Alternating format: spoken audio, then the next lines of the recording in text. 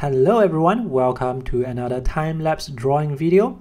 This video, as usual, is the condensed version of the full-length tutorial that I have made specially for my patrons.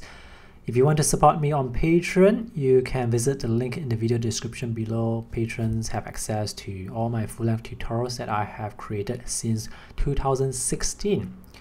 For this video, I will be drawing with the help of this reference photo that I have taken in Taichung. So this is a busy street scene in an urban setting, and the tools that I'll be using today would be a roller ballpoint pen. I want to try something different. I usually use fountain pens, but when you use different pens, you actually feel a bit different, and with roller ballpoint pens, they are a bit more slippery, so they help you draw a bit looser.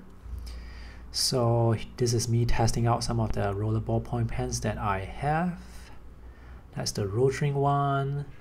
I have many uniball roller ballpoint pens, and the uniball pens are the one that I recommend because many of them actually come with waterproof ink. So when the ink is dry, you can apply watercolor over them.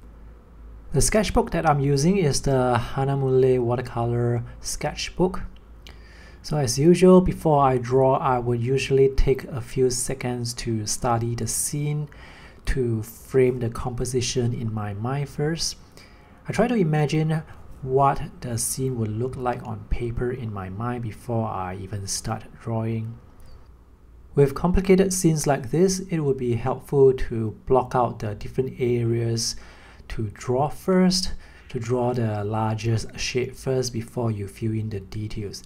So here you can see I have drawn two long vertical lines on the left and on the right. They sort of divide the page into three parts, and once the different areas are set up, I can begin to draw the details that are within the parts. Now if I get the proportion wrong at the first stage, then the proportion for all the other elements will be affected by what I have drawn initially. So it's very important to get the proportion right at the start. Notice that little ink dot on the page. That's the vanishing point for this one-point perspective scene, and I am pointing my finger to it to remind me that the vanishing point is there. And when I draw the other diagonal lines that are affected by this vanishing point, I will draw them pointing to that little dot there, that vanishing point there. It makes it so much easier to draw those diagonal lines, to get the angles right when you are pointing to a point. If you are just drawing those diagonal lines by observation, sometimes let me just say that it's not easy to measure some of those angles because your eyes may play tricks on you, especially when there are so many diagonal lines, and depending on which floor or how high the building is, there are many windows. Many of those windows at different heights, the top and bottom of those windows, they will have different angles, and all those little differences in angle will either make your sketch believable or not that believable. So getting those angles right is very important. So as I'm drawing the left side, I am sometimes drawing the diagonal lines pointing to the vanishing point. Sometimes I am drawing the signboards. Sometimes I like to draw the signboards first, the signboards that are not in perspective. I like to draw the signboards that look exactly like rectangles or squares that are facing directly in front of me, because I want to use them as some sort of positioning tool that I can use later on. And later on, when I'm drawing other elements, I can draw them with respect to where those signboards are. So everything that you draw is in relation to other elements that you have already drawn. So for example, if you have drawn the buildings really big, then the cars will be very big as well, the people in the scene will be big, and everything will be big. And if you are not careful with managing your size, then you may actually run out of space to draw on the page. And sometimes that actually happens to me. I have a tendency to draw bigger and bigger as I progress. So usually when I start drawing, I would draw a bit smaller to compensate for that. As I keep adding the details on the left side, the sketch is starting to come to life. Now notice the car in the foreground where I have a stray, actually two stray vertical lines that are sort of overlapping that car. So that was a mistake. So sometimes when you are drawing, if you draw too fast, you may actually draw the lines a bit longer than expected. And when you draw other elements later on, you realize that, oh, you actually draw the line too long, which is what happened here.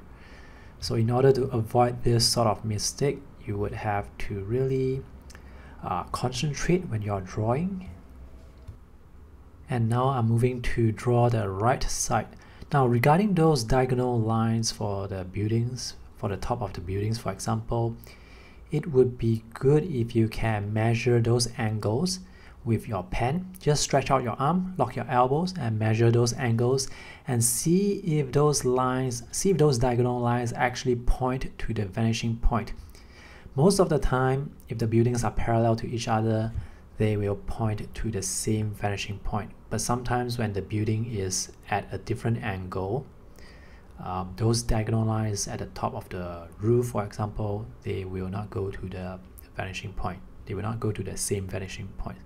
So sometimes when I'm drawing, before I draw, I may actually just use my pen to measure some of the diagonal lines to make sure that, well, they all go to the same vanishing point. So here's a close-up of me adding the details. Now drawing with a roller ballpoint pen, as mentioned earlier, is quite fun because the pen glides very easily on the paper, and when I'm drawing with a roller ballpoint pen, usually I feel that my sketch is a bit looser. It's a bit more sketchy. And now I'm drawing some of the vehicles on the street. Now all these vehicles on the street, they are affected by perspective. So for example, the bottom of the vehicle, there will be diagonal lines that point to the vanishing point. And all these vehicles, as they progress towards the background, they will become smaller and smaller. So when you're drawing, make sure to get the size correct. When I'm drawing vehicles in the background, I will be constantly thinking to myself, where does the top of this vehicle align to the other vehicles that I have already drawn? Where is the bottom of the wheel? Where does it align to other elements in the scene that I have already drawn? So for example, with that van right there, I would think to myself, the bottom of the wheel actually intersects, if you draw an invisible line towards the left side, it actually sort of intersects with the guy's elbow. So that's where I know where to place the bottom of the wheel. So when I'm drawing, I'm constantly thinking about the size, how big is this, where are the lines going to, where are they in relation to other elements in the scene. And as I'm drawing, you may notice that sometimes I would point my finger to the vanishing point. When drawing diagonal lines to the vanishing point, sometimes I find that it's easier for me to point my finger to the vanishing point and draw towards my finger. For some reason, I feel that it's easier to draw those diagonal lines more accurately that way. After adding those overhanging horizontal cables, this sketch is complete. I am not going to color this sketch for this video. I'm going to leave the coloring for the limited color palette video. So this is how the sketch looks like. It's drawn very quickly, very loosely. Notice the lack of details in the background.